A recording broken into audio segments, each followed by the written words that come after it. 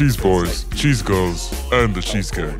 You are now listening to Popcorn and Cheese.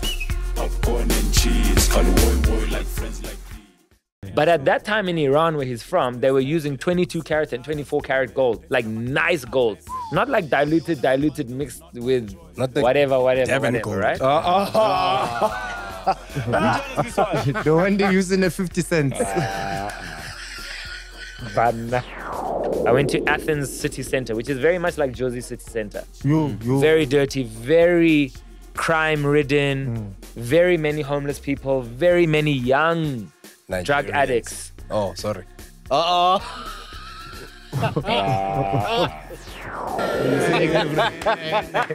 on. It is. One thing I know in heaven, that line. That line.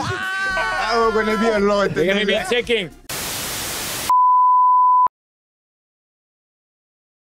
Hi, I'm Pop-Ups, and I've had teeth my whole life. Well, not my whole life. There was an era where I didn't have them. But then I grew up and I got teeth. But I haven't been taking care of them the right way. Have you been brushing your teeth like this? How primitive. Introducing you to the new state-of-the-art way of looking after your smile. Whatever, ever since I started using Smile Sonic, I miss weird things. I miss having a bad breath. Introducing Smile Sonic, the new revolutionary electrically controlled toothbrush by the one and only Dr. Smiles. Hi, my name is Robot Boy. You probably think I've got something up my sleeve. No, because I'm wearing a short sleeve. But with that being said, ladies and gentlemen, I present to you Smile Sonic. I know what you're thinking. Pops, we have load shedding more South Africa. Smile Sonic lasts 21 days with one charge. Charge it once and 21 days of pure brushing. Kiona A. Dr. Smile, Supersonic. I miss the problems of bad breath, talking and people looking away. I miss it. It comes in all white, clean, pale. I miss my tongue smelling. It has a setting for my tongue. For my tongue. There are some people out there who don't realize the importance of teeth.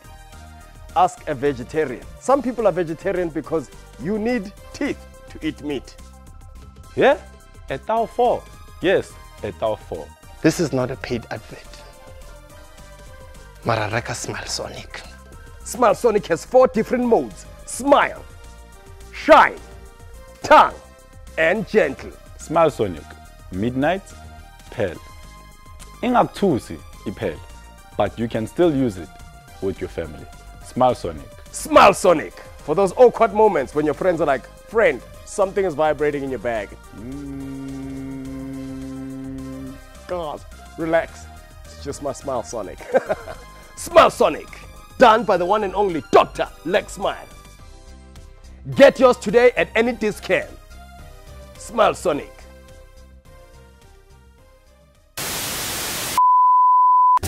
Robo Pops, awubiza ama-cheese girl nama-cheese boy da.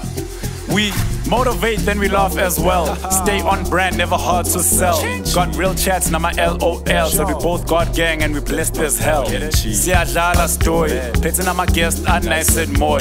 You want nama bundles, not of joy. Said it's some Pop-Pops and Robot Boys. Popcorn and cheese. Yeah? Popcorn and cheese. Popcorn and cheese. You done this one? Popcorn and cheese. Call the world like friends like these. Popcorn and cheese. Popcorn and cheese.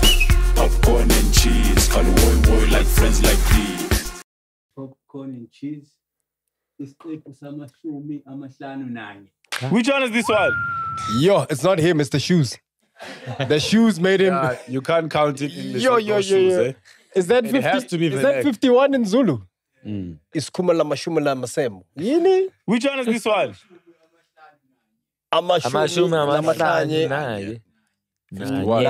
Kunye nanye. Episode 51. Yeah. Ladies and gentlemen. Crazy. Sounds like something Mazun Gundi would say. Yeah. Yo, it was hard counting lots of cattle back in the day, ne? Yo. I can't remember. It's kunye kubili kutatu. What? What's number? What's 4? Gutatu was 4. What? Which Who's one is 5? this one? Who's 6? Who's 7? Zulu's easy, bro. You just add E in front of everything. E-car, E-studio, E-trainee, stream in studio. Idogotela. Udogote. Oh.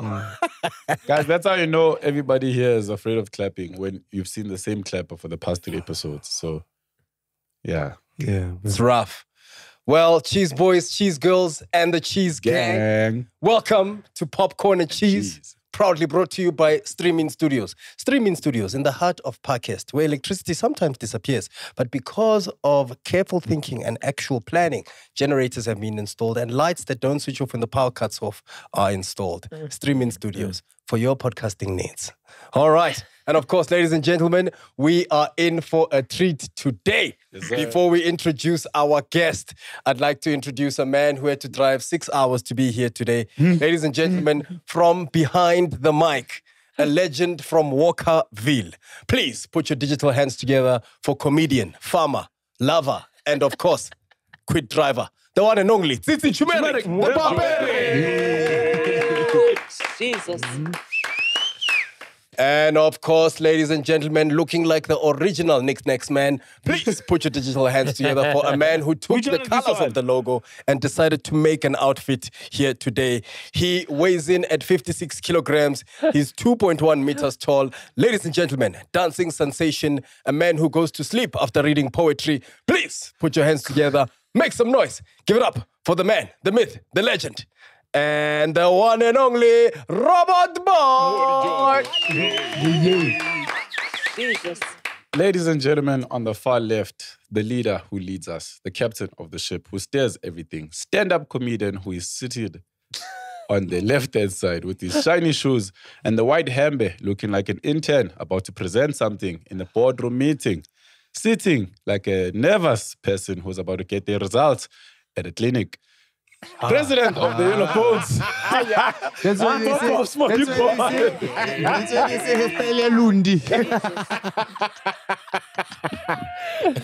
This is how you come dressed, hoping the results are good. Yeah. So, what did you pick up on the cholesterol, doc? Oh, prostate. I know I might be positive today, but I'm hoping that, you know what, ladies and gentlemen, talking about waiting outside the doctor's office. Yes. Ladies and gentlemen, cheese boys, cheese girls, and the cheese gang. Today, we sit with a legend amongst legends. Yeah. Yes. Dressed in a full kit, Michael Jordan basketball kit. Rocking the fresh Nike with the signature on the side. He'll tell us a little bit about those a little bit later. We are sitting with the list is long. A dentist, a break dancer, Artist, a skateboarder, a toothbrush manufacturer, a rap artist, a fashionista, a jeweler, a shop, tooth fairy. The original tooth fairy. Do you know how many houses he's been shot out of because people are like, we have a beggar, and he was there to collect the toothing inside the cartoon. Ladies and gentlemen, I don't know how to put this in proper words, but the artist in dentistry. Ladies and gentlemen, please put your digital hands together. Help us welcome the one, the only, Which one is Dr. Smile! Oh! Yeah. Malume Alex, Maloons. how are you, man? Yeah. So I just want to start off by saying both of you are my patients. Yes. And I see these. Not yet. No, God. no, we can see. Yeah. When your teeth look like they're off-ramping, you haven't seen blacks yet. After you're late, so we have to be patient for you. Let's be kind. Let's be kind. Oh. We'll make a space for you soon. Both of you guys who are on this side of the camera. Yes. Both my patients. Smiling so nicely. Aish. Doing such a stellar job with a great introduction. Yeah. I'm so happy to finally be here in this seat. Oh, man. Shout out, man. I've been watching this. I've been seeing this, and I'm like, one day when I'm big, I hope I get invited. One day when I'm big. How ironic is it that he's saying that now about this chair when your chair legs is the chair everybody else you guys have to bring. We can relax. One day when I'm big, like the Dr. Smile pictures. Yes. Online. Yeah. That's how you know you've made it. I won't lie. That's how you know you've made it in Okay. in the entertainment industry in South Africa. No cap. Yeah. No cap. Once you Smile- sat on Lex's chair, when it's anyone's birthday, you've made it. there's a picture of them on Smile's chair. You know when they say up and coming, Yeah. you know. Go through their Instagram. No chair picture. And there's other dentists that do that too, but they look dodgy at the back. Clinic. Looks like they just- They've started. It's a nice vibe and trend that's happening. There's a lot of young dentists doing it now. It's nice. Yeah. Putting themselves out there, Looks like growing, they're learning, they're confident in their craft. It's nice. But there can only be one Lex Leo. And we're going to talk about that today. But before we get into it, Uncle Lex, I want you to look at that camera. That's you over there today, I got right? you. I want you to look into that camera. I want you to tell the people who you are. Full name, Papa. Number plate. Sure. Full name. VIN number. Even the Tswana name. Even the pack number. And then tell us what you do. All right. This is Cheese Gang, ne? Yeah. Cheese Gang, my name is Alexander Faizi Mangoba Abedian Rohani. I'm a Persian-blooded South African, born and bred. I'm going to box myself as a creative. I don't want to say I'm a dentist and I'm a jeweler and I'm a what and I'm a what. I'm a creative that somehow finds myself. There's lots of you. No, it's the English on the mic. Spew. Which one is this one? That finds myself in different spaces using my creativity to contribute to the betterment of the world in some way, help other people reach their own potential in some way.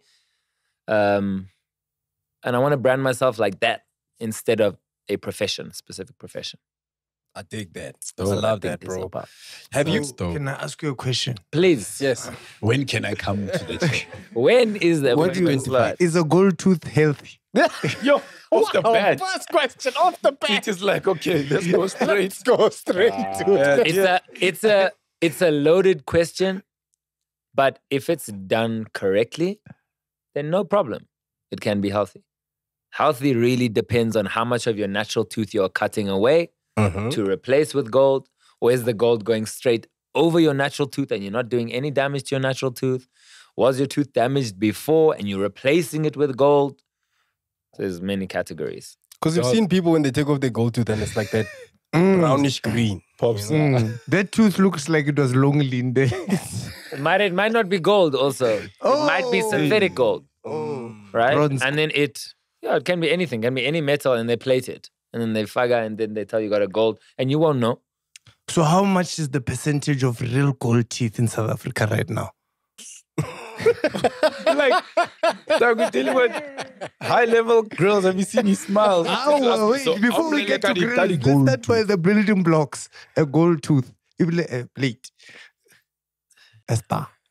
They are not Can't answer, many. it depends. If we go and we are focused on town and Bree area, and because they're doing those on the side of the taxis also, just there. I went. Bro, when I used to catch taxis by Bree, there was 3 stations where people were they had pre-made shapes and they're just sticking it in. 10 minutes, done. Shy. The L, go home with a new tooth. Yeah, no they problem. call it quick gold. Yeah. That time it's your taxi fare. Now you can't pay for the ride. Singers don't. They take it out when you don't have taxi fare. They count the pliers. Let's. I'm transferred. And when you open his coin box, you see the screen. Gold teeth. I'll keep it changed now. Since you open the can of worms, right? I want to know do you know what the history of the gold tooth is? Like, why did people start all of a sudden? I can only hypothesize the history of the gold tooth from when we speak about history, we say history, no? So, so when you said hypothesize, we've got Cheese Gang from... That's the booking that are watching right now. You translate. And because you know, singing, hypothesize. I can only guess. Mabarbar. Mabarbar. Mabarbar. All right, sure. I can only hypothesize.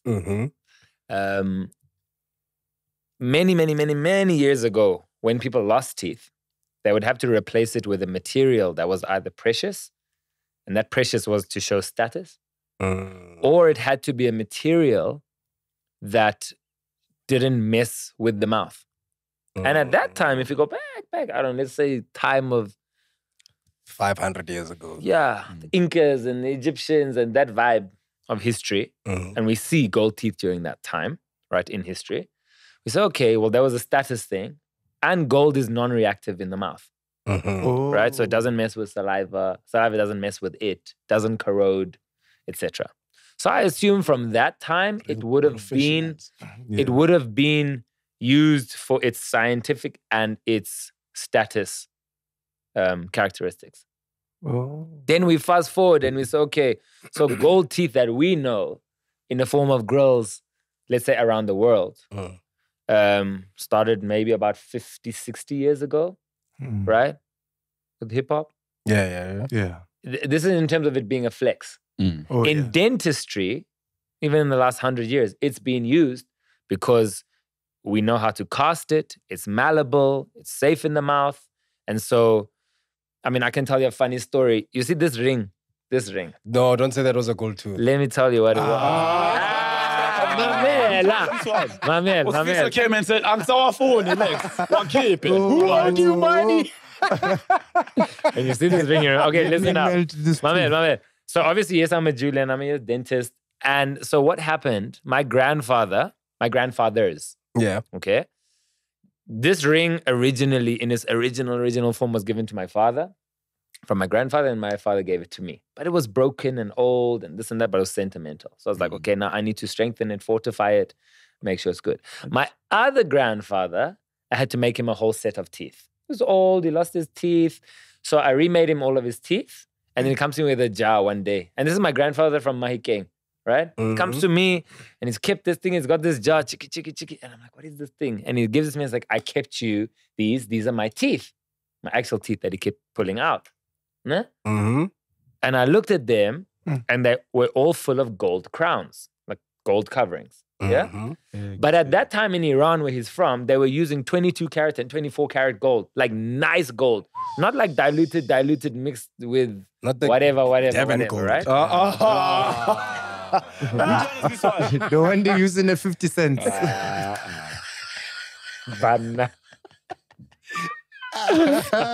That's not gold anymore. On to the next one. Okay, so he gave me this thing, and there was a lot of gold in there, like high value gold. Yeah. And gold is gold. You melt it down, you start again. So I melted with the old ring, combined it, strengthened this ring. So this ring is now from both my grandfathers. With my grandfather's teeth and my other grandfather's ring. Yeah, and now it sits here. Let's check that ring. Hey, don't go too close. You'll smell fresh air. Never. This is dope, bro. Yeah. Nah, that is so dope. Yeah. No. You can smell it. Listerine. Yeah. Just to rinse it every day. No, it came out really proper, bro. And you made that, right? Correct. No, Lex's attention to detail is crazy. So that's why when I introduced you, I said I realized, right?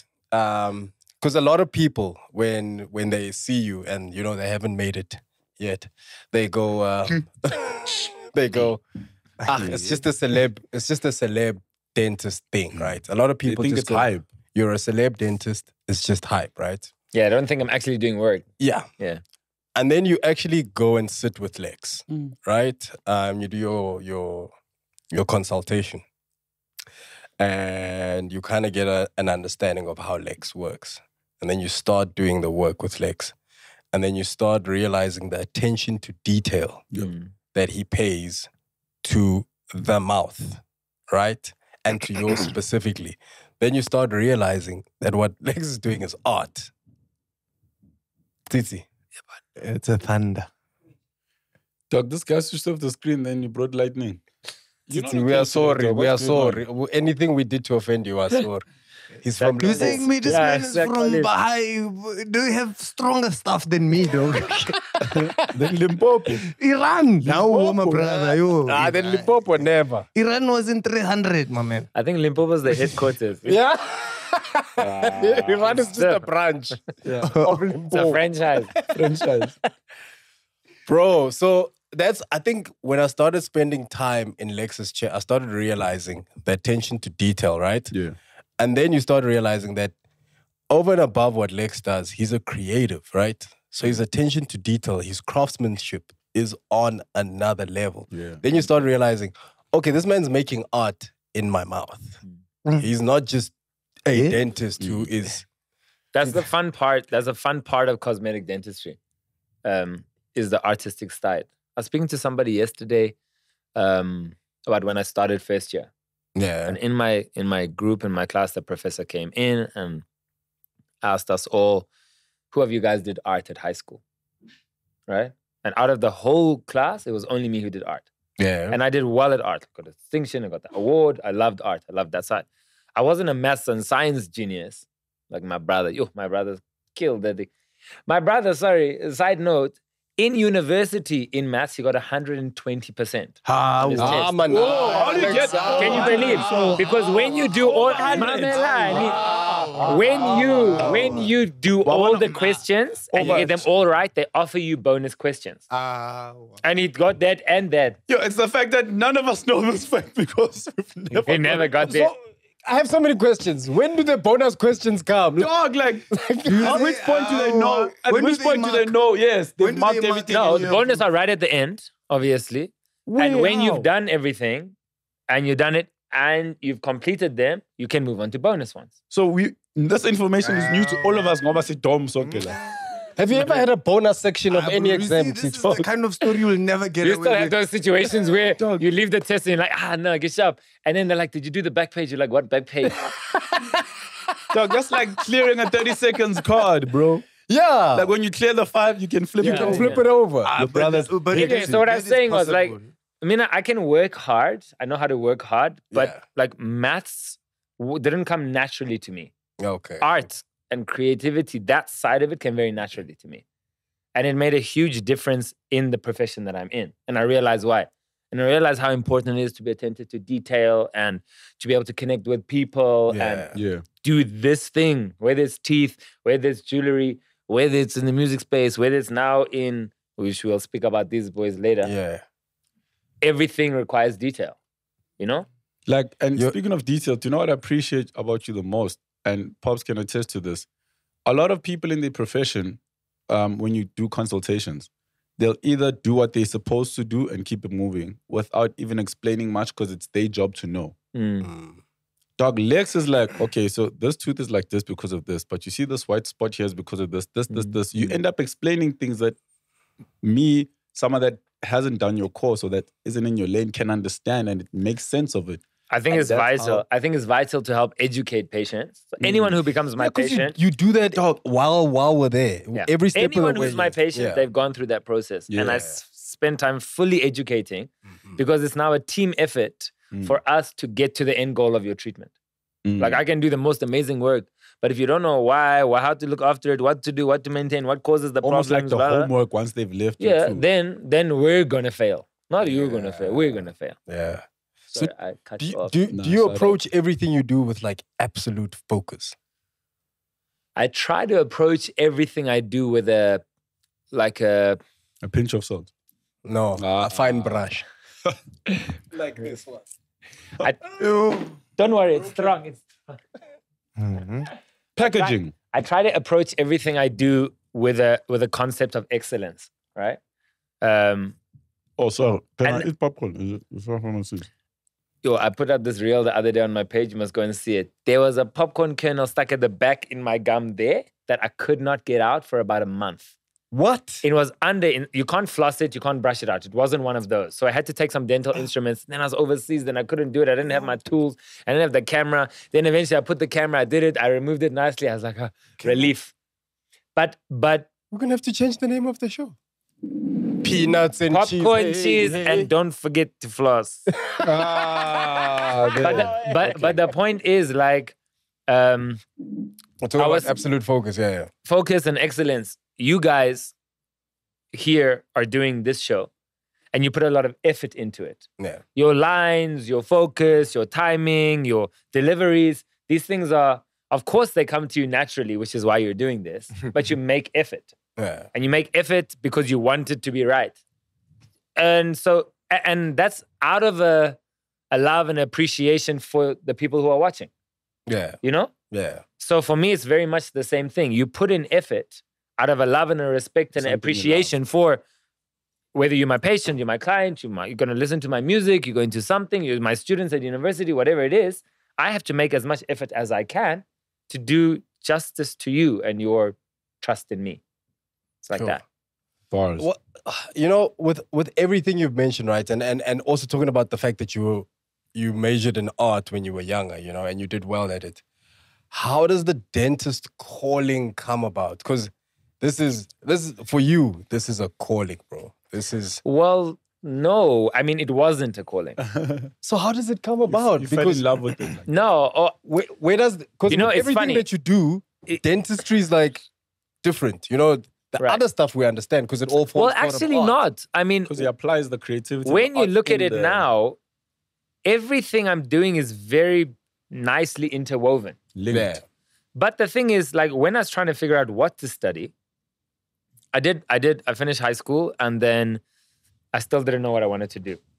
One thing that Baha'is do, I didn't explain that I'm Baha'i, but we'll give context to that. But Okay, one so- thing that Baha'is around the world like to do after high school, before university, is if they're able to give a year of their time in service to humanity in some way.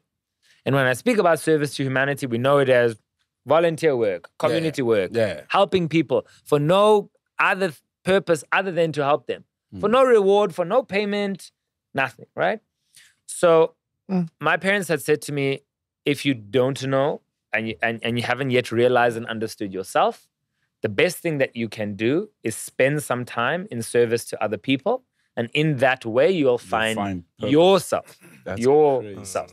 Our parents never said to us, you must study this, or you must study this, or you must study this. And of course, we're very privileged just to be able to do that here. Yeah. Within a South African context, I 100% understand that.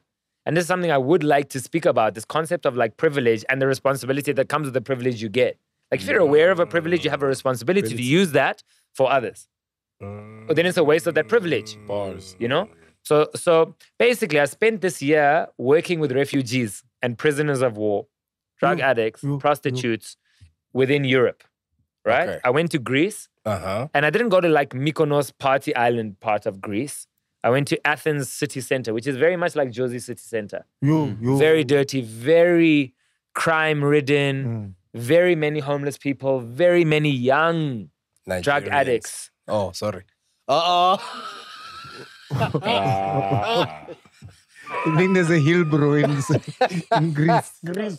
Interestingly, jokes aside, of the African population who is in Greece, it was Nigeria. Yes. Atitukumbo. Right? Atitukumbo, yeah. But I mean, the reality is so many of our Nigerian brothers and sisters are really struggling where they are and they're trying to make a plan. So they that is go the all over reality. the world, yeah. The reality is people are trying to make a plan. Whether the plan is being made in moral ways and just ways and good plan ways, is, people are trying to make a plan. May not have the whole foundation of, oh, morally, this is so important in your life. If you are struggling there by home, if maybe your family structure is not so well grounded, you haven't been fortunate to have family around you who's helped you understand You're morals gonna and do helped you something on understand the side to foundation and what's hustle. good. You make a plan until you realize that that plan is not. What you should But that's be, or how you interesting should be living. because you also a Baha'i, an Iranian, South African, which means your family migrated. Yeah, my parents were immigrants here.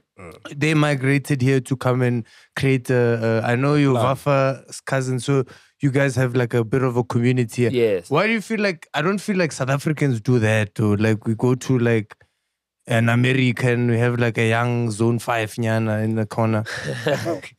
So, We I don't mean, do that. I'll get into maybe why our parents, even Vafa's parents, why our parents came to somewhere like South Africa, right? Don't forget your point, yeah. Yes. don't- So don't where forget were we your going? point. Rewind? Before we get to You went to... Oh, I went to Greece. Okay, so service. Yeah, the reason community why is service, because you know. Greece is the door to Europe for refugees. yes. So refugees coming from Afghanistan, Iran, Pakistan, Nigeria. they go through Greece. All right? So what happened is I volunteered for this NGO called Doctors of the World. I had nothing to do with medicine, dentistry. I didn't know anything. I was like, this is just a good place to volunteer. In South Africa at that time, when I matriculated, it was like 2004, 2005. To my knowledge, That's before. Way guys, before. I'm 37. I'm not that old. Just relax. What did you Yeah, so what's the problem? These ones, these screws. What do you mean? You're the youngest. Had a throat mask. So the point shirt is like very in South Africa at that time, we're not really familiar in South Africa with the concept of refugees, especially at that time. Yeah. Now we are more familiar with it, especially because of what's happened in the hardships in Zim. Yeah. But at that time, not so familiar with it. Yeah. We're very familiar with disparities, extremes of wealth and poverty, socioeconomic divides. We're very familiar with that here, right? Injustices. But not as a result of like, okay, I've fled my country as a prisoner of war. I don't have anywhere to... We haven't really had that. I would say that within South Africa, within our own borders, many of our black people were refugees within their own country because they were taken away from. Which is a crazy thing to think about. But I wasn't exposed to any of that world concept of refugees. I not understood it. And so it was a good idea to get exposed to the realities of the rest of the world. So basically, I spent that year volunteering for doctors, psychologists, psychiatrists, social workers, just helping these prisoners of war and victims. And what would you be doing? I would be helping in surgeries. I would be, funnily enough, because I was Persian, and even though my Farsi in terms of language is not amazing because I was born and bred here, I've never been to Iran and I can't yet go to Iran at the moment, I knew Farsi. And of the Iranian and Afghani refugees, that's what they spoke. They didn't speak Greek, they didn't speak English. So they asked me to try to help translate. So suddenly I got in this place where I was translating and I was obviously teaching myself a lot more of the language for like families who are like, the father's like, we had to escape in the middle of the night. My wife was raped. This happened to my children. We don't have anywhere. We haven't eaten this. We don't know this. I had to translate these stories as a 17, 18-year-old, right? So it's very like, it opens your eyes a lot. We would do things where 2, 3 a.m. we'd go in a little like mobile truck clinic into the city center. And then all the drug addicts and prostitutes that was their time of night, would come to the truck to do needle exchanges. So obviously, if you're trying to curb infection, a lot of addicts share needles. And it contributes to big, widespread infection, big medical costs. So one thing we do is change for clean needles and take the old ones. But I always remember, like, there was this guy, this addict walking into the truck, and the truck is small, and he's carrying his needles like this, and he's shaking. I was like, oh my God, if this guy just falls into me, those then it's a whole story, right? Yeah, sure. But these were realities that I saw. Yes, sure. And so all that happened was I threw myself into a space where I was doing things to help others whose lives were a lot harder than mine. And so it puts your life into context. And so when you're now trying to choose something to do, what my parents said to me is, try to figure out what your talents are and figure out how you can best serve humanity. And that's what you should go and do. Put that together. So I think we had to apply. I studied at Wits. We had to apply by like August or something. By like mid-July, I still didn't know what I was going to do. Nothing. And then I met this one dentist there. She was really positive. Like, I think a week. All right. My aunt's dentist. Yeah, I know. She said smile, you said cheese, and now popcorn. I love a man with great teeth. So Minty I think my aunt had gone for an appointment and she was saying to the dentist, she's like, oh, my nephew's trying to figure out what he should study. He likes business. He likes art. Maybe think of going to architecture or medicine or design or market. I don't know, whatever. A million things I wanted to do, right? And dentist is like, what are you good at? I was like, look, all I know that I'm good at is that I'm good with making things. I'm good with detail. I'm good with my hands. I always used to make stuff since childhood. Yeah. Because my parents didn't just buy me the toy that I wanted or buy me the shoe that I wanted. Lego. Did you make Legos? I'm sure I did. Which I one made is this from one? wood, but I made lots of things. Oh, they Right? gave you, like, they said... They would say, you want that toy? Go into the garden, there's wood, there's this, go figure it out. You want this thing, you have to figure it out. They didn't just buy it for me, especially because we're living in a country that has so much extremes of wealth and poverty. If I wanted a t-shirt, a Nike t-shirt, they said, you can't buy a t-shirt for 250 Rand when Mang down the road there, or that person that you know hasn't had food yesterday. You can't do that. It's not fair. So then they'd get me a 10 Rand t-shirt. Then you would have and to then they say, print. here's some paint, make a plan. And then So what I started copying, but I was good at copying. Make Nike, Reebok, Adidas, Cotton Face. I had like every t-shirt now. I get to school, I'm rocking any t-shirt, all 10 brands that I like. For like one Reebok, shirt. you know? Yeah. Nike, Adidas, Reebok, one t-shirt. But the point is I started like this, and so I knew that I could make things. I knew that I could make a plan and figure it out. And this has just developed, and now I'm doing the same thing in my life, just with different materials and in different ways. Yeah. But anyway, they did that. And so I knew I was good with my hands. Yeah. So the dentist was like, well, why don't you try dentistry? Because you need to be really good with your hands for dentistry. And I knew I obviously wanted to help people. And so you can help lots of people with dentistry. So it's So I both. was like, okay, it's not bad. It's a good idea. I don't have any problem with dentists. That's literally the most that I knew. And then I applied, and then it began. Like the journey began. When I got into the degree, being, I don't know, this person that I was and what I was good at, and let's say the people person, and having an element, I think, from the Baha'i faith of the importance of doing this for the betterment of others, not just for self-betterment, the motivation is a bit different. And I started seeing, like, every year I started getting top. I got top in my class, top in my class, top in my class, top in my class. Because yes, I worked hard and I pushed, but I was also good at it, you know? And then when we started actually treating patients, real patients, you only start in third year. Because the first 2 years you're practicing on like plastic teeth and I plastic can't be making dummies. mistakes on real people. Exactly, right? When I started doing that, I started realizing how important being, let's say, a people's person and being able to connect with people is within this profession also. So that just developed, and I saw why I was good and why I was different and how I could do it different, and all my background of enjoyment in marketing and advertising and art and this and that allowed me to think a bit differently, to do things a bit differently. And it obviously is a long story, but it is evolved into what it is today. Cool. That's an Have you amazing never journey. ever like thought of being a doctor? Yes, I did. I mean, obviously, when you're applying, you're like, okay, well, like, maybe I want to be a plastic surgeon. Because I'm sure it could be the same type of satisfaction. Hey, with your creativity, nahana di BBL tsa- So many grills. Why was the first thing you thought BBL? But the point is that with a lot of effort and with a lot of prayer and a lot of questioning, that wasn't my path, Yeah. right? Yeah. Maybe I was not cut out for that. My wife is currently a final year medical student. She has to work crazy hard. And I'm so proud of her, but I'm like, hey, like, I'm sure I could work that hard, but that's crazy. Hey, I'm very happy being a dentist within this reality. She has to be working at Barrett till 2 a.m. as a student, and then come back in the middle of the night, and then go back by 7 a.m. again, and this and that. Real, I was like, people come in with the panga here. Yeah. So And the that wasn't my path. My path. Go to. My path. What are you here for? A gold tooth removal. And the panga on your head? No, it's fine. Don't worry. It's my wife. We argue like this. She's passionate, as they say. Why did So, you say that on Celeste? I think that's one thing for people to trust. If you make a lot of effort in something, Yeah. and you're questioning and trying and praying, and then a path gets almost carved out for you, you got to be okay to go in there.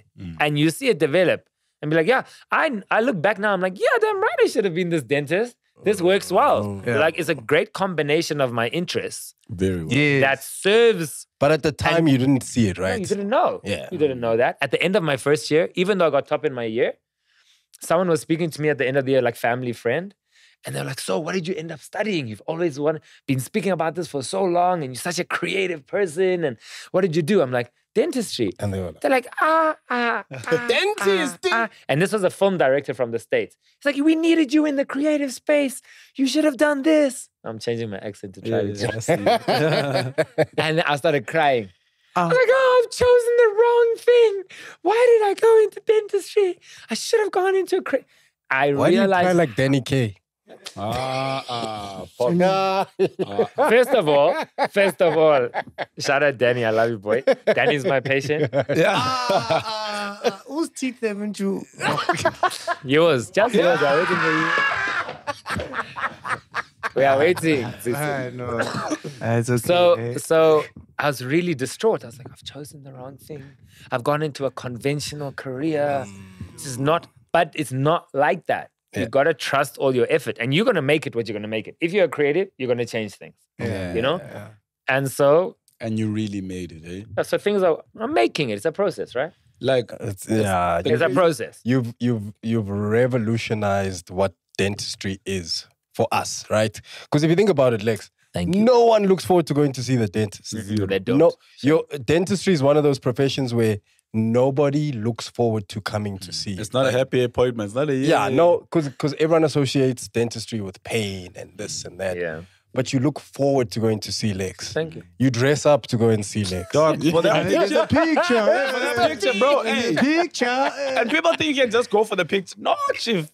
It's not a photo booth, that thing. It's an actual consultation. And My patients look like that so good after they complete the appointment still, you know? Yeah. No, because there's a during the process you don't see while we are constructing. We come for the last picture prepared. Tizi, that question that you had earlier. Oh no! Yeah, I was gonna say how obviously everybody moved to your parents and Vafa's parents. A lot of people Yes. from Iran, yeah. right? Were they also running under like war situations? Yes, so And you mentioned something about not being able to go. right. So the reality in Iran at the moment, and Iran has gone through a lot of turbulence and is going through a lot of difficulties still up to today, right? Yeah. The Baha'i religion started in Persia, which is now today known as Iran. This is why we say we are Persian, right? It started in Persia in 1844. So 180 years ago. Is that correct? No, me and you. Yeah, 180 years ago. Okay. Before World Cup. And the reality with the Baha'i faith is that its teachings are saying that there's only one God. Whether you say God, Tiqa, Allah, Mudimun Kulunkul, whatever you want to say, the universe, an energy, however you choose to say it, It's God. Baha'is are saying there's only one creator, whatever you choose to say. And that all the religions that we know, Christianity, Islam, Buddhism, Judaism, the Baha'i faith, Hinduism, etc., are all in fact from the same one God and are all trying to get humanity to the same end goal, which is to know and love each other and get closer to God, right? Yeah. So the Baha'i faith is teaching this. It says men and women are equal. All races have always been. Actually, there's not all races. There's one race, human race, right? All of humanity has always been equal. Men and women have always been equal. If we don't realize this, it's always been factual. So Baha'i faith is teaching this, right? This is like the main premise of the principles, unity and foundation. this and that. So now this new religion comes, and with every faith or every religion that comes to the world, there's always resistance. Yeah. Even Christianity, majority of your listeners would be Christian. For the first 300 years, all Christians were persecuted, right? It wasn't accepted. It wasn't widespread. It wasn't, people are like, what is this, bro? And about this life, right? What do you mean you can walk on water? I know. But when you change water into wine, you accept it. Yeah, obvious. Where's this Jesus guy? Got a 21st. Yeah, I know. Yeah. So my understanding is that all these religions face a lot of like resistance and turbulence and turmoil in the beginning, right? And now it is the Baha'i faith's beginning. So what that means is that like Baha'is right in the beginning and like the inception of the religion were killed, martyred, persecuted in Iran. And that still continues up to today. A lot of the Baha'is, like my grandparents, they were kicked out of university for being Baha'i. They didn't get to do what they wanted. Their bank accounts were taken. Their land was taken. They were kicked out the country. All right? This is a reality for many of our grandparents' generation. Many of our parents, right, also had to leave in the late 70s, early 80s because of the revolution, which then persecuted a lot of Baha'is also. Iran went through a lot. And at the moment, the reality for Baha'is in Iran is that you don't have human rights. The youth can't go to university. You can't just get jobs. You aren't. Today. Yeah, just because of being Baha'i. Till now, till today, right? How do they know you're Baha'i? They know. I don't know how they know. They know. Well, I mean, look, when you... Yeah, like is there a certain way of dressing? There's certain... No, there's no... So there's no physical or material representation of being a Baha'i. But when you don't participate because there's in the Baha'is... Islamic ways of the... I mean, even... I guess the point is when you're Baha'i, you do want... You're happy to share that you're a Baha'i. Yeah. You love it, you know? And so you will be... You have to put, like, if you're going to university and you want to apply, they say, what religion are you? You have to put the Baha'i because you're not going to lie. Yeah. They say, Baha'i? Okay, sharp. Sorry for you. Or whatever be the case, right? And they know. But the reality is that a lot of people were forced to leave. And in that forcing to leave, a lot of Baha'is in other places around the world are like, we need to go to somewhere in the world that is going through the most difficulty so we can help. It's like a wish of Baha'is to try to bring about unity and try to bring about peace in whatever they do. So you guys didn't choose like where can like from a South African because Zimbabwean context, parents- we'll choose like a first world country where like we'll No, live our better there. parents came to South Africa in 84. This is like, think of the reality of apartheid in Yeah. 84. When my parents came, they lived in Mututlung, that side of Bris, in like Kasi. They didn't go and stay in the burbs, right? Family was in Mahikeng. Between there and there and there and there. It's not like we're like, cool, let's go to Bryanston. Or it wasn't about that because they needed to go where there was needed. problem and turmoil where they could help, contribute, be part of the fight towards unity, if that makes sense. It does, yeah. Right? And so they came here with that primary intention. Yeah. Of course, they worked and this and that. So all of us kids were born here, right? We've not been to, and this is why, I mean, it's interesting for us. I was the only Middle Eastern person in my school. No Persian. People don't know Persian in South Africa. Vafa was You know, maybe The game. if you Portuguese, we know. If you Italian, we know, right? Persian. but Persian. What am I in high school? I wasn't colored. I wasn't black. I wasn't white. I wasn't Portuguese. I was just a situation. I wasn't Indian. You were other. I was other, right? I wasn't Chinese. I wasn't. So you have that reality. Yeah. It's okay. It doesn't matter, right?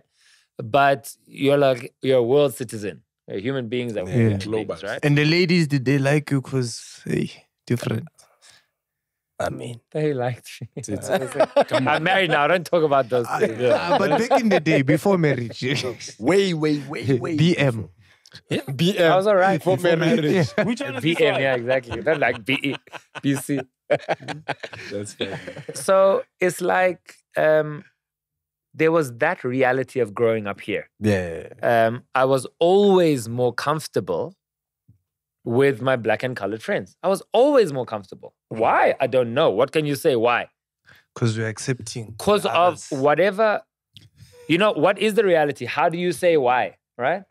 I grew up with an understanding that this color, whatever it is, does not separate you, Yeah. right? And to also be sensitized to the history of our country. So our parents very emphatically said to us, if you ever, even from primary school, if you ever have a choice to go and sit with a group of kids and they are separated, you go and sit with the black kids. You do not go and sit with the white kids. You don't do that because you have to be sensitive to the reality that you have a responsibility to break the stereotype and break the mold. So it doesn't mean like all the white kids are bad, all the black kids are good. It just means should there ever be a situation where they're separate, choice. you go and you break that stereotype. That is your role to help do that, or then it doesn't ever happen. Because you might be able to just bring those two groups together. Correct. You end up the becoming gap. a bridge. Yeah. I end up becoming a bridge. And I was always that, even through university. Yeah. There was still always cliques, black clique, white clique. There's always cliques. It's funny, I was that in my school. And I was just always in the middle. I never stuck with a clique. I was friends with everyone. Same. And then you end up being this pulled together so that people can't people got to the point where when I was coming to that group, they're like, no, we can't gossip now. Lex is coming. We can't talk about Mang. Lex is coming. We know he's Baha'i. He always speaks about kindness and it's not good to do this and everyone's equal and we can't do this. We can't do. It's interesting. It's a very interesting reality when you think about how people are brought up. That's right? crazy. And I was just comfortable. I grew up spending a lot of my time with Baha'is, and a lot of the Baha'is in South Africa are black. They're not Persian, right? So we grew up knowing got a large Tswana, number Xhosa, Zulu prayers and songs and hymns, and the familiarity is all there. But I can be anywhere. I'm easy to be anywhere with any group of people, any socioeconomic class, any place, any this, any that. I'm easy with that. So I'm very grateful to my parents for making sure that we didn't feel we had to stay in a certain place or something's not good for us. Like, no, it's dangerous or it's not this or that. No, there was none of that. It's not like we go to Kasi for the classes of the kids that I teach and like, be careful, it's dangerous. No, all those people are living there. Like, They have to live there. Go be with people. What does it make a difference to you? You're going to be fine. Yeah. You know, trust in God. It's like that type of reality. So would you say So it's powerful. your Baha'i faith and being raised in the household that you were raised in that kind of kept you from like the pressures of growing up Like the in South stereotypes. Africa, right? Like The pressures You of don't- what? drinking, 100%. partying, taking drugs. Yeah, so 100% yes, in the Baha'i faith, you're not allowed to drink. In the Baha'i faith, you're not allowed Have to you take have you drugs. ever had a shot with Vafa? No. In the Baha'i faith, you're not allowed to have sex before marriage. Well, first of all, that's in every religion, Yeah. right? But the point is, what? Hey. Hold on. It is. One thing I know in heaven, that line. that line. Oh, we're gonna be a lot. They're gonna be checking. They're gonna be checking. Like today, I was catching a flight from Cape Town. They're checking your passport, like priority boarding or no. Go to that It's gonna line. be shocking when you see other people. They're like, Desmond Tutu. Naming lang so teen. I like no shame. So there are these laws, right? That we know. What my parents taught me is that if you're gonna choose the religion, you choose it. Do not do it for us. Do not do it for someone else. Bars. Other than you and your belief in it and God, because that's the only thing that's gonna help keep you. Because if you're doing it for us, then when you're not with us, you're gonna do whatever you want. Exactly. Right? So they taught me that. And I saw the beauty of the Baha'i faith. And so I chose it. So no, I've never had alcohol. No, I've never taken drugs. And I didn't have sex before marriage. But no one believed that. This is the thing. Me in like high school, university, especially university, I was at every party. I was out. I was there, also the same VIP and dancing and doing this and on the couch. I just wasn't drunk. But people didn't understand, why am I up till 4 a.m. and then I can be up at 9 the next morning teaching kids this and that if I was not on drugs? Well, how do you do that? Well, I was like, firstly, guys, I don't have babala, so it's not such a big deal for me to wake up. Please tell them. Yeah, Yo, so guys. but there was always rumors about me. I was having sex with every girl in university because I was this guy. I was talking to everyone, I was nice to everyone. I was Chama like, no, boy. it wasn't the story. Man, right? where there's smoke, there's fire. Yeah, I understand. What are you doing with those girls that alluded to I people was helping saying them that? with their homework. Consultations. What? Just checking if everything is fine in the mouth. Giving them the teeth. Teeth to what? Which one is this one? Hey, man, have you ever been hit by a breath that you were like, wow, I wish I wasn't doing this? I've been hit by a breath a lot. And I'm like, that's why I'm doing this. So that I can help that person so that I don't have to do that with other people in public for someone who doesn't care, for someone who goes and Guys, sabas there behind their back. Lex is hard, guys. Yeah. So it's like that. So you're in a role for a reason. You know, if you're gonna go and ridicule someone for something, so no one wants to have bad breath. This is the first thing. No one wants to. It's not like they choose, I want to have bad breath today. Wonderful. Either they didn't have the opportunity to get healthcare when they were younger, they weren't educated better, they've had problems that are too expensive to fix, and they have priorities in life. They haven't been around people who We're honest. are honest Yeah. or kind to them. Right. So there's those realities. So when you look at the reality of like humanity like that, through that lens, Changes you everything. know that you must help. You can't contribute to the, you got bad breath, let me walk away, let me not say anything, I can't speak. Like, you don't want to do that. Yeah, no, I'm talking about like a smoker, you know? No, but After the okay. first Oh, cigarette. that's not even bad breath. There's people who have like clinical bad Yeah, breath, so like Oh, like glands. no, not those No, ones. but yeah. So a lot of, I mean, that's normal. So with regards to and I excuse me for going back to calling this thing a calling, bro, because I think in terms of dentistry, you're one of the most gifted dentists Thank you. I know globally, right? Globally, not just in South Africa. Thank you. How do you then, right? You finish with school, you're top of your class. How does that then go forth into the career that you've built, right? How does the Dr. Smile brand come Right, about? so- How do you then It's a great- venture into? It's a great story how Dr. Smile was born. Yeah, Dr. Smile was born in 2011. after World Cup. I was in my final year during World Cup. So dentistry, you study 5 years, and then you have to do 1 year of community service The bonus question. for the government, right?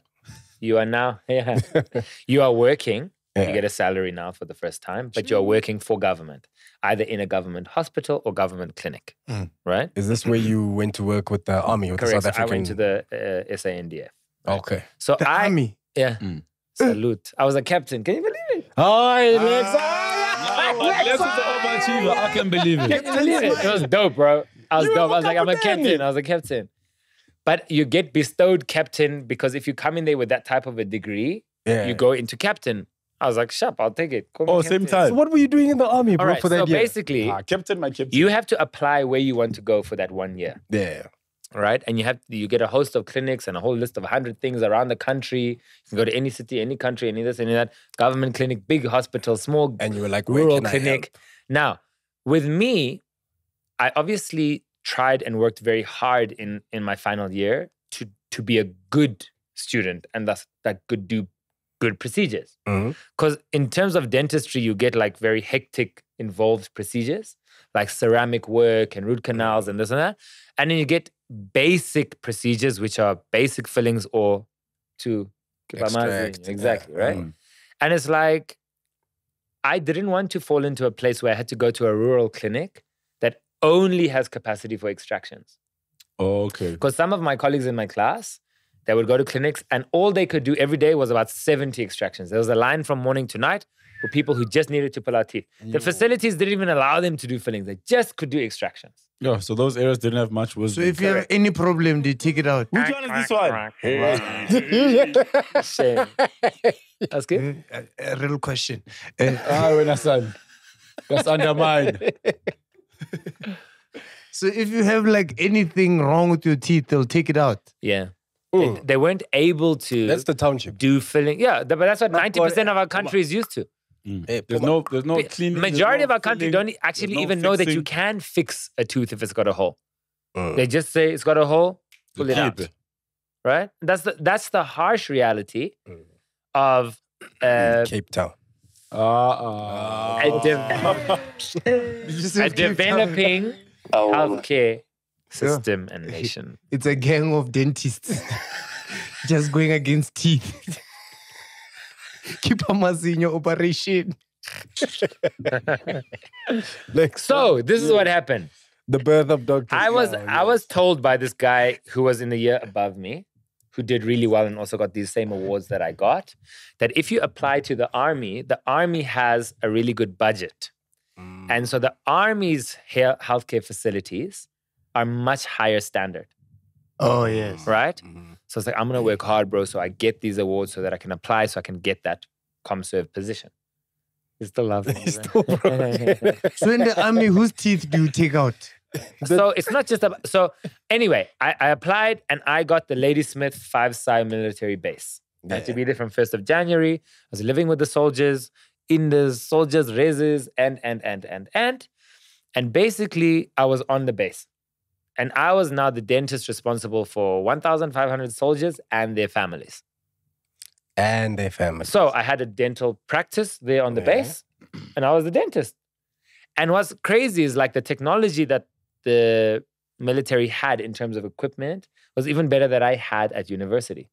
That's great. Like even the x-rays, it was the first time I used a digital x-ray was in the military. Because at that time we were doing those manual ones at Wits where you take the x-ray and you, like, have you ever seen in a dark room when they're developing photos? We were still doing that.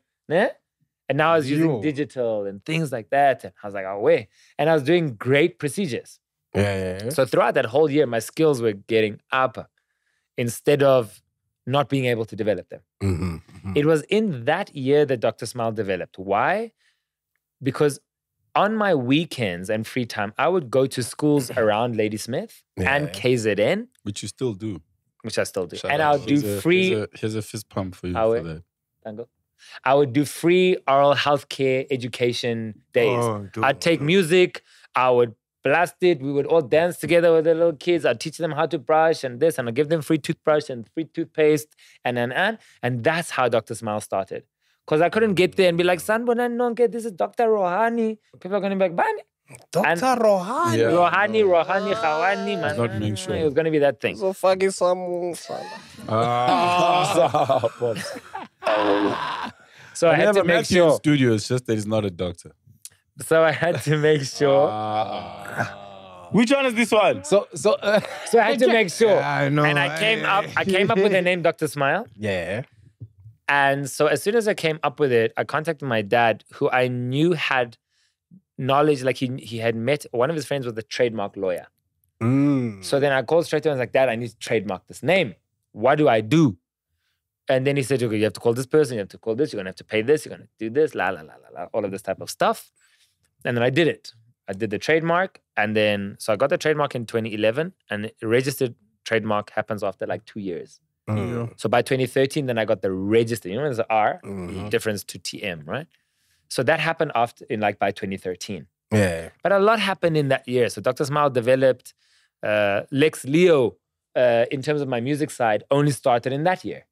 I'd always loved music, but I never had time.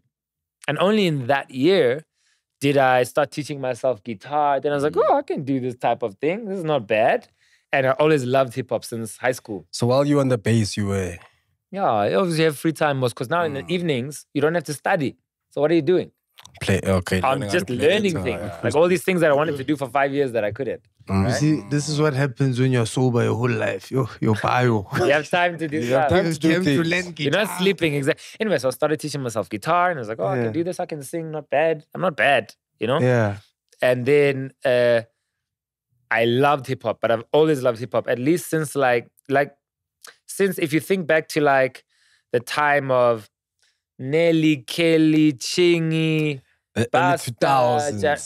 Late 2000s. 99, yeah. This was in high school time, right? I know. High school that time, I loved hip hop. And I was very hip hop in school. From the breakdancing, I was always the guy in school. I had like 2 carry modes. One was my books, one I used to sell stuff.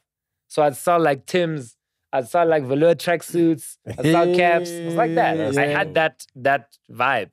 I was always selling stuff because I also wanted cash and my parents didn't just give me cash. And then would you dance in circles at school? Like, was that your vibe? Yeah, we did that. We had ciphers, you had rides, you had B-boy. It was the vibe. Between skating and that, right? Yeah. It's all like interlinked. Did you guys were you guys in the same? Because I know Vafa was telling me that even Tsecho, you know Tsecho, the artist from Family Tree. Used to be a Family Tree. Yeah, from Family Tree. Yeah, Tsecho. Oh, Tsecho. The Shabalawala, that's King Monada's best. Yeah. The Billy's on me. The Billy, yes. Hennessy, zero. Hennessy, zero. Anyway, used to cipher with you guys, right? Were you in those ciphers? Vafa and Safa, so they're our cousins, and so our families are all in Mahikeng, right? Okay. All aunts, uncles, grandparents. My grandparents are like OGs in Mahikeng. They've been there for like 45 or so years at that time. So everyone was then gathered around. But we were based in Jozi, our family. Oh. So we would always be in Mahikeng maybe 2-3 times a year, but they stayed there. So they went to Salt Plaki, but me, I went to school here, right? Cool. Constantia Primary, just a normal school there up the road. We went to normal schools like government Model Cs as opposed to, we didn't go to private schools. So we would always see each other and family and we back and forth there and, you know, first pair of shoes I remember buying that were like dope was from Mega City. When Mega City was small. Yeah. But Mahikeng was also popping at that time. Yeah. It's very different to now. Yeah. Anyway, so we just like family like that and have that, those references.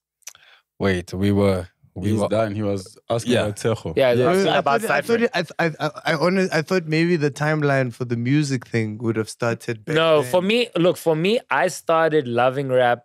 I even got a track that is called, the track's called Ride. I released it in like 2019 and tells like my whole story and love for this. But I started rapping at 13. Yeah. Like loving rap. Yeah. And it's really from Eminem and that time. Yeah. So starting to listen and write down verses and see if you can rap on the beat. I've always loved that, right? Rhythm and poetry, which is what it is. I've always enjoyed that. So that kind of continued. And like, if I think about it, that year of 2011 when I started, and then I was like, hey, you know, I want to do this thing. I want to be an artist. I'm going to make a few little demos. But who do I trust to tell me if I can or not? There was only one person at that time that I trusted. Junior. No, Junior wasn't yet Junior at that time. In 2011. Junior. Then, oh, It was 2011. He wasn't Come nasty. on, Junior. Nasty. Angu Junior. Nasty C. Nasty. Oh, nasty. Wasn't yet was in it that Ricky? space, right? No. Even Ricky at that time Wasn't Ricky. Yeah. So rest in peace, Teebs. Teebs at that time had already started Show Love. We were friends throughout university. That's where he started Show Love at Wits. The Show Love parties and this and that. And then Keenan, then he started managing Keenan and Keenan started blowing up. You know, that was that time while I was in university. And so I spoke to Teebs and I'm like, bro, I want to do this. If you tell me I can't do it, then I'll trust. But listen to this demo. I want you to tell me, do you think I can sing? Do you think I can rap? Does it work? Does it have a place? And he listened and he said, no, you can't do it. You've got to be packaged like this and do this and do this. But you can't do it. So I was like, great. Now I want to be this artist. So then I came up with a name and I started learning, okay, how do you even write a song? Now you must go to studio. So And how do you record Lex it? Leo is that? Yeah, Lex Leo is the music. Is the music. Yeah. Dr. Smile is the Correct. dentist.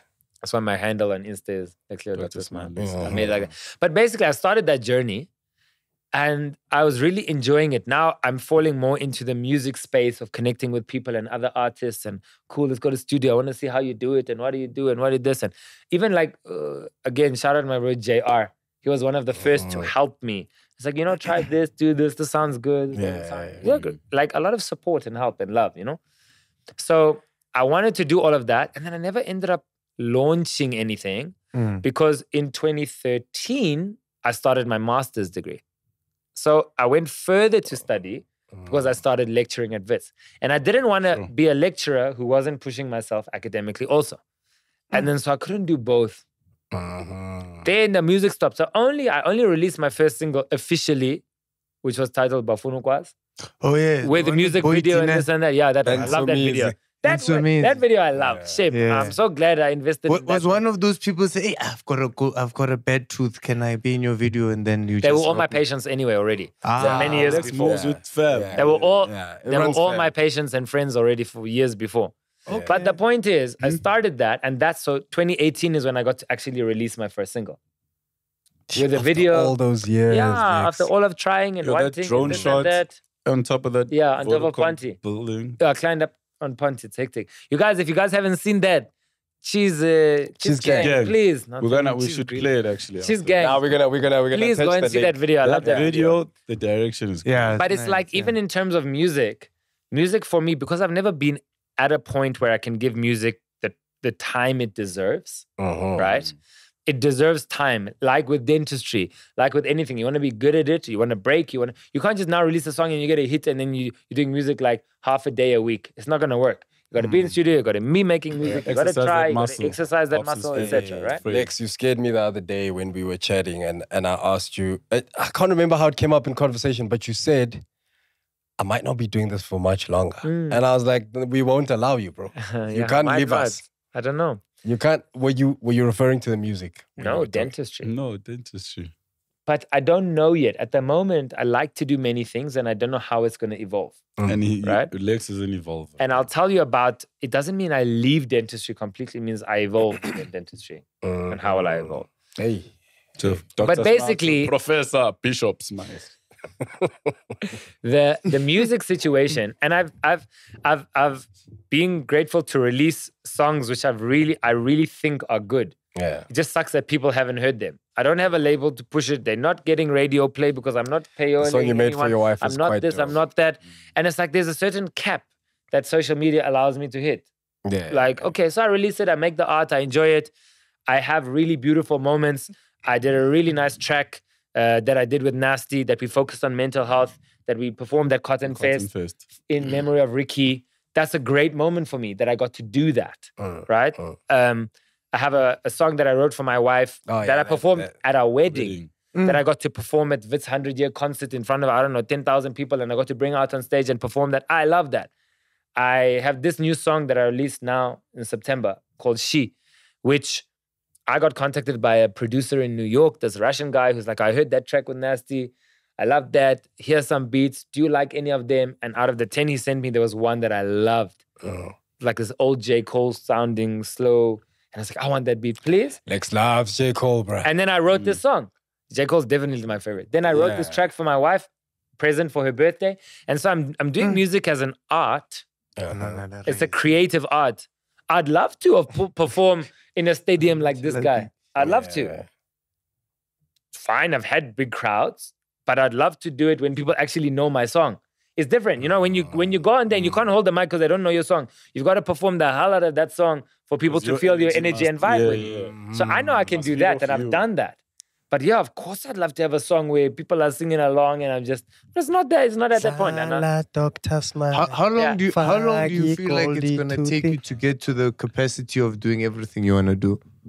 Yes, because over and above the skateboarding, over and above the artistry and dentistry, over and above the music, we still have the jewelry making. Yeah, so the jewelry is really dope. It's something that I've really been enjoying. It's officially like, Angu. Come on, you're also a customer there. Hey, when I'm not so everybody, this man is buying the music, he's buying the jewelry, he's buying the toothbrush. Guys, Lex told me to take out 3 of my wisdom teeth at once. Bruh. It's going to help you. Thanks, Lex. It's going to help him. And it did. Look at his smile, so perfect. Please, in the edit of that, please add a ding ding. You must. Yeah. So,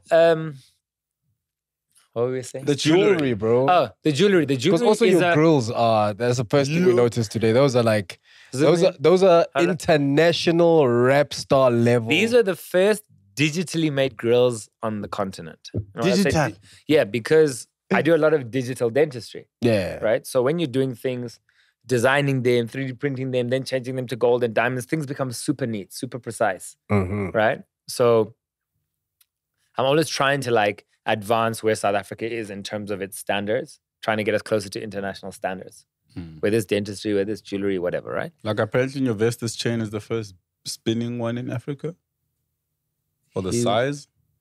His definitely was the first spinning one. So you made Casper's chain as well? Yeah. Like the unit one. So I made Casper's first. Casper first started with a gold one. The gold one that he was wearing like the Tito Mboweni video. Yeah. That first one. And then his second one was a combination of being made here and in Dubai. It was a dual job because we have limitations with what we can do here with the type of technology. Right? And then I've done his latest Biliato chain. Yeah. You've seen it. Yeah. But I had done a spinning. If I think about spinning stuff, I don't know if we did Casper's chain first or Nasty's spinning ring. I can't remember which one was first. It was the ring because of the diamond and during the Iverson period. But there's a really, it's fun. Jewelry like creation is fun. Custom pieces, right? You can't go and buy a robot pendant with rubies and sapphires and emeralds. You can't find it in the shop. You have to create it, right? Rubies and sapphires. And emeralds, don't forget that. And emeralds. Yo. We're not like Wizard of Oz, Papa. Hey. Emerald seeds. So how does that come about, bro? Like, did you study this thing? No, I didn't study it. I was just... You were just melting minerals at home. Making things. Not yet. So this is how it worked. Like, again, as I said, I always used to make things. Yeah. Right? So I always used to make things from wire or wood. While I was in university, because I didn't have much money in university, I had to start things and make things to sell. So I started making jewelry and accessories from leather. Because I didn't need special materials. I'll buy the leather, I get this thing, I sew this thing, I can do that type of stuff. So I started, and like the story advances, I used to work in retail. Like I'd work in like Guess and Diesel and these things when I was in university, extra money and this and that. And when the first iPod came out, I won it in a competition. Right? I could never buy these things, but I made a plan and I won it or I did something. So I won this iPod and then I made a cover for it, like a leather cover. I was then working in Diesel in Sandton, I remember. And this one customer walked in and he's like, what's that thing around your neck? I was like, I made a cover. And he's like, I own the Apple store in South Africa. It's before we had all the iStores. He's like, I'm the owner. I would like those in the store for my iPods. I was like, dango. Opportunity meets Steve preparation. Jobs. Right? No, not Jobs Steve na Jobs. batlang mo South Africa. Tsitsi mar Ulo una Apple Store. Ke mang o una Apple South Store? Africa. Oh. Okay, Steven. Ke Stephen Musebenzi. so basically, what happened is he's like, I want to try these.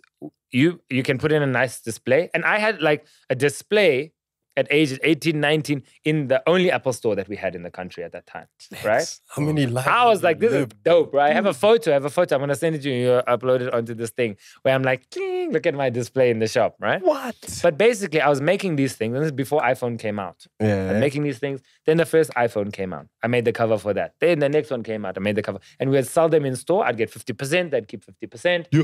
I was very happy. I was happy. How much money did you make? You can disclose. Look, at the point in university at that time, per month, I was working on a 2,200 Rand budget for my transport and my food, right? And that was taxi fare, and I could maybe get like a Chelsea bun and a milk for like food. It was like that. I wasn't getting like Chelsea bun. Yeah, that was it. That kept me going. You know, it's not good for your teeth, but it was what it was. And you could fix it. Right. I mean, Now, if I sold one cover, I'd sell it for like 6,000 or whatever it is. We were selling it 5,000, 6,000. So I'd get already 2,000, 3,000 extra. Yeah. Right? Which was a lot. It was like double my budget. Right? Yeah. So that was great. If you say 2,000 now, we fill one tank of petrol, you're already sitting 1.6. You know? Yeah. So at that time, it was obviously very different. Right. But it was great because I realized now, okay, I don't need to work in retail and get like 12 Rand an hour. I'm going to go home and sit and make things. And then I must get them sold. Yeah. And then so that started happening. And so I started working with leathers. Then I started making like sandals. And then I started making like rings and cuffs and this and that and what. So that's where the jewelry started, to put it on your hand. Then what happened is, how did I get into like gold and diamond space? Only from when I started doing grills. So the first grills idea in the country came from Scoop. Scoop came to me. Scoop Makatini, Scoop was one of my patients. And he came to me and he's like, dog, can you make grills? And I was like, I don't know. I'm sure I can figure it out. It's not like they teach you in university, right? But I was like, I know teeth and I know these materials. And I know how to make a retainer, and I know this is just an expensive retainer. Yeah. So give me a while, I'm going to figure it out. So I made 2 for myself. Test them, fit them, are they good? Just from like a chrome cobalt material. No real gold, because I didn't have access to real gold. I didn't even know at that time. Where do you buy gold? Right? Cash Crusaders. Yeah. Crusaders. Cash for gold. So I started doing those. And then, so I figured it out. And then, AKA Rest in Peace, came with like the first, we started doing grills for him. So I made his first grill. Then we went with the double set. And then we went with this one and then that one. Yeah. And then Cool Cat was the first one to do real gold. So everyone else at that time, also, you guys know, like in your come up and this and that, you don't have, I don't know, Cool Cat had money. It was different. And he was always a trendsetter. He was always doing things different. Cool Cat was making international money. He was always the first. At that time, I think when he dropped, he was heavy. Heavy. So he came and then he did the first solid gold one. And then from that time, so I managed to figure it out. So obviously in dentistry, you can use gold. Yeah. But it's about how do you source it and where do you get it from and who has a gold license and this and that. So either way, we made that for him. And then what started happening was then someone came to me. Then I think it started with like Nasty. Because Nasty was the first one I did jewelry for. Did some girls and he was like, yo, can you make me a chain? And I was like, I'm sure I can figure it out. Then he comes with like, can you make me a ring? I'm sure I can figure it out. And up to today, me and Nasty have that type of a conversation. I'm going to figure it out. We're going to figure this out. Figure that out. And so I'm now in my 6th year, almost 7th year of making custom jewelry. And I'm getting better and better and better and better. And I'm doing things that we just don't do in South Africa. We're still behind where the States is, of Didn't you do like a championship ring for... Yeah, for Sia. For Sia Kolisi? Yeah. So I've got really cool pieces. People must go and follow Shore Custom Made and see like everything that I've made. Yeah. But it's a really interesting space. And it's sentimental things. And you make like memories for people and moments. And things which people hold on to and either give them happiness or confidence or console them if their loved one has passed away or something. So this is why jewelry is a really dope space for that. Bro, and talking about making things, right? You've made many things out of leather and gold. You have now made a toothbrush. I have finally made it. Yes. Electric. Finally. I've been wanting to do it for about 6 years. I've not known how to do it. Did you also figure this out? Did you? I figured it out, but it's an opportunity. Two cables and a bed. I was speaking. I had been speaking to one person who had products out for many years, not dentistry products, but just products in shops. Yeah. I was like, how do you start this? How do you get it onto that shelf? Who do you speak to? How do you know this? How do you know that? La la la la la la. Retail space is very different. Correct. Yeah. Information. Eventually, it got to the point where they had called me about 1.5 to 2 years ago and said, we've got approached by this one big chain. They need a toothbrush. And you're the only person who should do it. And you've been telling me for this many years you wanted to do it. And now is our time. So shout out to that person. Shout out, person. Shout out, person. Hey, man, why are we not telling their name? Because we don't want to say Sol Kesna, rough and J. I don't know how much they want people to know that they're my partners. Yeah. So there's certain partnerships, Sitsi. Anyway, so we got to a point where I then spent about a year designing, developing materials, understanding what needs to go into the brush, what I don't like about other electric brushes on the market, making this thing dope from the handle to the size, to the feel, to the shape, to the color, to putting my picture on the back, to Photoshopped. to the functionality. Obviously, functionality is vital. And then what I'm so proud about of our brand, other than it being the first South African oral care brand, which is a big deal, because we only know Philips and Oral-B and this and that, which are companies we started. Tango. It really is. It's a big deal for us.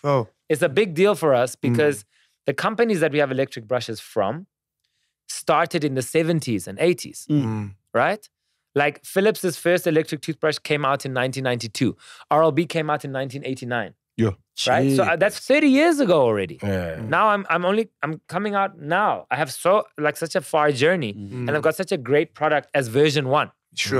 And what we're so happy about is that we've done something that for every brush sold, every electric brush sold, or every manual brush sold, because I've got manual toothbrushes coming out in the next month and a half. Any brush that is sold of my brand, I give away one manual brush for free to someone in need. I love that. So this is really important. Dr. Smile, ladies and gentlemen. Always helping out from music to your ears to putting a smile on people's faces. As we are putting a smile on your faces here at Streaming Studios. Streaming Studios at the corner of Podcast, secret location. Mpopops. We are here with Dr. Smile, Smile Sonic.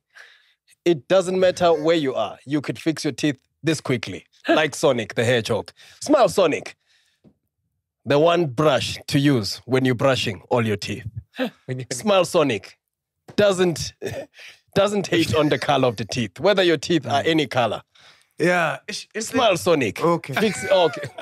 Back to you, Dr. Smile. So what I was saying was, I'm obviously planning to release a whole oral care range. Yes. So electric toothbrush, manual toothbrush, pediatric range, toothpaste, floss. These things will all be What coming out. flavors are you going to have? The floss is part of Toothpaste. must have like You'll see, you'll see. Mohodu. I'm trying to do something that we feel more at home with. Yes. You know? Yes. Not mohodu. Oh. Guava. Chakalaka. Dr. Smile Chakalaka flavor toothpaste. Tapameno. Saying up, I got I'm gonna do a partnership with Pilchards. Like it's that. Exactly. Imagine. And a pilchard smell can last in your breath. But that means if you make it fresh, it will last even longer. Think about it. Come on. Can I grab the black Yeah, box? when you do that, just add me 5% there. So, what is important? So, How much is this thing? 1,400. So this is 1,400. So my competition, by the way, this is important to understand. My competition for this level of brush is selling at 2,500 to 3,000. Yeah, I So think this is important. There are electric brushes that sell for 200 Rand. They're not 4 modes with this type of functionality, this type of bristle, this type of charge. The battery life lasts 3 weeks. It's USB charging. It's got specialized bristles for deep and surface clean. It's got 4 modes for your tongue and the inside of your teeth and the outside gums. Let's read out the most this one is too advanced much. sonic technology. 4 times weeks. King, Which one is this one? Sibukeng. I'm not Sibukeng, Bafetu. Thingy, 4 plus It's weeks, funny you should say lasting that 'cause battery, I- remove surface I bought my stains. Oral-B on Please, special for between 2,999. Is And I it? was on special. Right. Your 2,999. toothbrush is. There are some toothbrushes. My new one is 1.4. Is new one. Listen, Also, listen, guys, see. for every one of these sold, there's another bigger purpose to it. So, Look, see, there are some electric brushes selling for 8,000. Yes. So the point is, for this functionality, this is not expensive. No, of course. But what I'm doing is, I'm like I said, I'm bringing out the manual toothbrushes. I'm gonna sell those for under 50 rand, maybe 40 rand, under 50 rand, something. They are biodegradable plastics. They are specialized bristles. They are really good. They will be coming out soon, and hopefully everyone can get those. But as I said, whether I'm selling a manual brush or an electric brush, I'm giving away one for free for every brush sold. Yeah. And that is I want this important one. because when I do, and I go out to schools and communities and I do oral health education and I do teaching on how to brush, how to floss, and I'm giving out products, I'm giving out our own brand because of the Dr. Smile Oral Care family and their purchases. This is really important. Yeah. So, and it's a big part of the brand. I love that. I love that. No, I want one of these, but I just want to know. So- know how pressure for tratao. Bro, this We have to is a journey, man. This is also like, and I don't know, the Cheese Gang maybe haven't noticed over the weeks, but I also have invisible braces. Yeah, I've Right? seen This is why I haven't been eating the popcorn over the past couple of. So Pops' Months. journey, he's been going from getting his mouth super, like you start with getting it super healthy. Yes. You learn how to brush, how to floss, how to maintain. Then everything that in your mouth needs work, Yeah. you start fixing. Yeah. So that things look good, feel good, work well. Yes. And then you start getting to a point where you say, now that everything is healthy and I know how to look after it and it's working well, let me get things looking the way I want. then you can get And the then you grills. start that journey. You see when So we see this. I said like, Yeah. aha. Hey, you'll take out the wrong one. So it's like a proper, like a invisible braces that sits there. Oh, that's dope. and it's hectic, bro, because my teeth were actually sitting like this, right? And not your top teeth are supposed to come a little bit over your front teeth. And if you look at like my dad and my older brother, we have this thing where our teeth get smaller Nearly over the off-ramp. years because our teeth. I wanna. Sometimes I thought you had more teeth than the normal person. Dr. Smile, please tell her. Ne? Shock. I mean, I Maybe still have four. my Why? Because his wisdom. smile is white. Look, It's a nice smile. It's a a lot white of smile. them in It's there. what a comedian needs. Thank you. Thank you. okay. So real quick, Lex, where can people get this? I love the what do you call it? The engine behind the brand, right? There was a popular shoe company. I can't remember if it was Toms. The Toms. Yes. Where That's where I got the concept. Yeah, where you'd buy a pair and they'd make sure that someone else gets a pair of shoes. Yeah, I love that. And they in the billions now, right? So we're gonna get this to the billions, but it starts with knowing It where starts can we with- get. So this. the brand is exclusively available at Discount. Okay. So unless you're one of my patients and you see me at my clinic, which you can get stuff, any Discount around the country. Any discount in South Africa, make sure you get yourself a Smile Sonic brush for only 1,399.99. I want to say something. This is an important thing. Should a family want to get this brush, you don't like. It is expensive relative to normal toothbrushes. You can get one Smile Sonic, and you can get 2 packs of replacement heads, which means you have 5 different heads that clip onto the motor, and that can be shared. It's almost like a camera's Right? Dr. Smile. I don't want people to camera feel like shelf when you they change can't lenses. get something Yeah, like this I if they know. want to Yeah, share I it. know. And then should you not be able to get electric, you'll get one of the manual ones. And they're also really good. Hey, this man's got a big heart, bruh. Dog. Most people will be like, hey, if there's 5 of you, buy 5. Yeah. Dr. Smile's like, guys, listen, just Yeah. get 5 contraptions, accent. plug it in, It's not. let it rock. Definitely not. Oh, man, but This has been a cool one. We must do another one. yo, Lex, bro, like, Lex has so much This one. to honestly, I feel How like long have we been talking for? for the hour and a now. We half. have to cut. Yeah. This to man edit. is hitting me at the back. so That's now- why the vendor man in the striped shirt. Oh, Keeks. What are we talking about? Oh, no. The kicks. No, everybody stays correct here. The kicks we'll talk about in the second thingy. But I think one thing I'm going to share with everyone as the episodes go by, and maybe this is where we can have you back again, is I want to share my journey. So I want to share the pictures and the images to show what you've done, right? Because one of the things that's completely blown me away is watching what you've done. So if you follow Lex, if you follow Lex's dentistry page, go see some of the transformations he's done. And most of the stuff that you're seeing are people that you've actually done it for pro bono. Project Smile, yeah. Project Smile, right? Yeah. Where you've literally reconstructed people's mouths and given everyone new smiles. And it all goes back to the thing that we were talking about, you and I, about like, you'll be amazed at what changing someone's smile can do for their confidence, 100%. for their appearance. Like it unlocks this light. Yes. Yeah. And I want to say thank you for that, man. Thank you for doing that for us. But most importantly, thank you for doing it for people who need it. Right? You're a godsend, bro. And I tell you this all the time. You're a small man with a big heart. Thank you. And you're a true to form artist. So on behalf of everyone you help, you even help us. Even though we're your clients, you still find time to help us with anything. So for us, for people who are underprivileged that you've helped, I just want to say thank you, bro. Yeah. Thank you. Absolute You're pleasure. a godsend. I'm grateful that I can. Yeah. And we love and appreciate you. And we know that a lot of people may not understand your brand or may have slept on you. Especially in varsity. Yeah. But didn't sleep. When you are Slept on. Yeah. Here on Popcorn and the Cheeses, we do not sleep on you. Yes. Appreciate it. So because we people from the South, we want to give you this token. This is going to go Appreciation. into practice so people can get comfortable on the chair. So we can see. No, understand. Have you ever done Cyril This is Ramaphosa? good for back support. No. Yeah.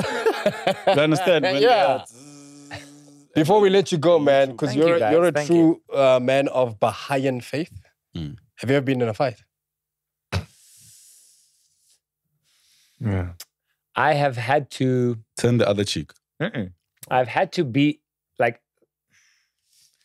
I say never I had to. punched someone, but I had to get into a fight to stop someone from hurting themselves because they were very drunk and they weren't understanding the consequences of what was happening. Pops 2.0. So I had to get involved in that sense. But no, like, I'll be too worried about my teeth. If someone knocks you, boy, if someone knocks you once, You can't be a dentist without a tooth. You can't it's be a hectic, bro. To fix things. No. you can't be a dentist. I'm more of a peacekeeper Yeah. than a... Then a Troublemaker. troublemaker. No, I'm not about that life. Yo, man. Doctor. Really appreciate you. Smile. Lex Leo. Thanks, Leo. Bro, you're a legend. You've carved a completely different path in what you're doing. Yeah. Thank you for being a pioneer. Thank you for being a genius at what you do. And thank you for loving what you do and the people that you do it for. And most importantly, thank you for joining us on Popcorn and Cheese, bro. Thank you for the time. I've been asking, I've been asking you for a year, bro, we'd love to have you on the pod. And I never thought you'd agree, and here you are today. Thank you so much, It's bro. my honor to be here. Thank you to The Cheese family. Gang. Thank you to the Cheese Gang for watching this whole episode. Yeah. We're going to put all their handles. Lex, Leo, Dr. Smile, and Short Hair Customs. Yes. Project Smile, Dr. Smile, Oral Care. And of There's course, a lot. Smile Sonic. Itolahala got this cam.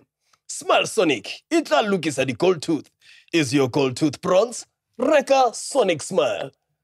Smile Sonic. Itla Lukisa. Back to gold. Smile Sonic with Are two your gold different tooth silver? colors. Kumpa Pops' white shirt and load shedding midnight. Available at your nearest discount worldwide. All right. Well, that's it from us. From me, the corn that pops. And the cheese that's great. We are Robo Pops, and just like the Smile Sonic, we are out.